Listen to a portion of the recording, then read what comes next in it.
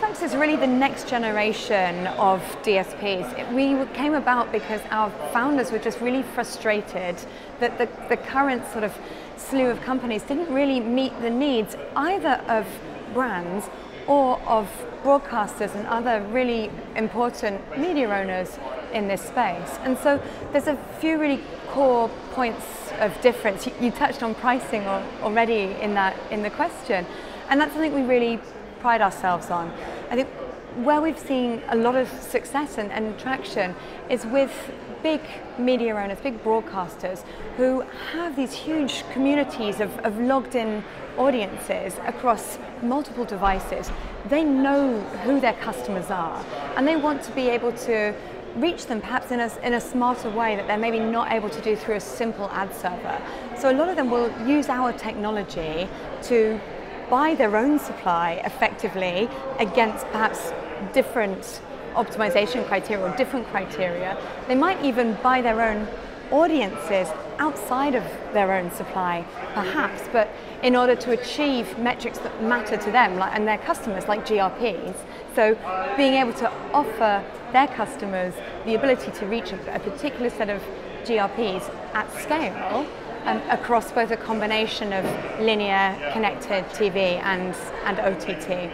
And then the difference on price is very, very interesting. I think the original generation of programmatic technologies were built for the internet. They were built for cheap media, not for premium quality media that we're seeing now starting to be traded programmatically. And so rather than charge a percentage of the price, a percentage of the media spend that the other platforms are charging, we operate purely on an enterprise SaaS model, a fixed monthly fee based on the volume of transactions that we're processing for you.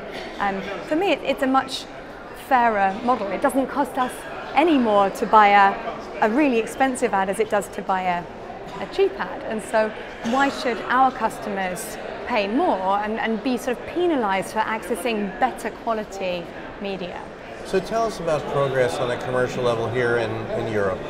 I think in Europe there's a lot of advanced work being driven by the large national broadcasters in each of the different countries, and it's really interesting to see what even some of the smaller markets like Belgium are driving, as well as bigger markets like France and the UK. I think if you went back a few years, you'd see companies like Sky really sort of trailblazing, but now there are many more people sort of who've caught up and who are doing very, very interesting things in this space. We're seeing a lot of broadcasters who have logged in audiences who are maybe accessing content in different environments, say on their mobile phones through broadcasters' apps and so on. And so seeing people innovating with how are they able to reach the users that they know that belong to that broadcaster, but perhaps not only on an actual TV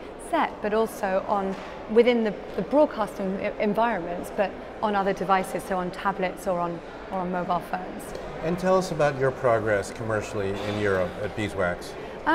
I think it's really interesting. We have a lot of forward-thinking brands in Europe and a lot of people who are fed up of those sort of slightly opaque programmatic practices. And so we've seen people really leaning into to partner with us who really care about their businesses, who want to grow their businesses, work with a fairer, more transparent partner. And so, yeah, we've been growing great guns over here as well as in the US.